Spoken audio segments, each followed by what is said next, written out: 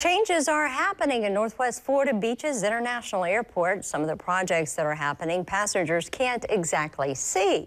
So News Channel 7's Marissa Duray shows us an update on these projects. Construction projects are soon to be at their final destination in the ECP airport. We've got two construction projects that we're starting to wrap up. One of those is the bag room. That's where your checked luggage goes so it can make it to your plane. It's essentially done. It's operational right now. We're just finishing up some aesthetic things.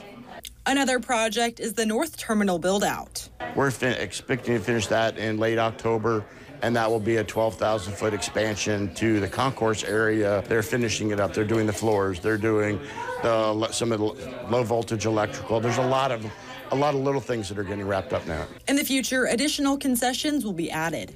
Construction projects are in the works at Northwest Florida Beach's International Airport, all aimed at combating the growth and making sure passengers can get through the airport quickly to get to their destination on time. Well, it's all growth of the airport. When we opened, there were 312,000 total passengers, and we're looking at finishing it at between 1.8 and 1.9 million.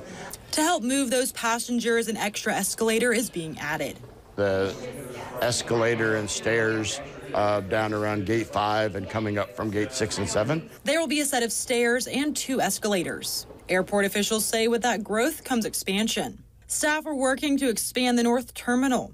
However, funding is still needed. In Panama City Beach, Marissa Duray, News Channel 7. The cost of the build-out, baggage expansion, and adding an additional escalator is around $11,009,000. To learn more about these projects, we'll have more information on WJHG.com.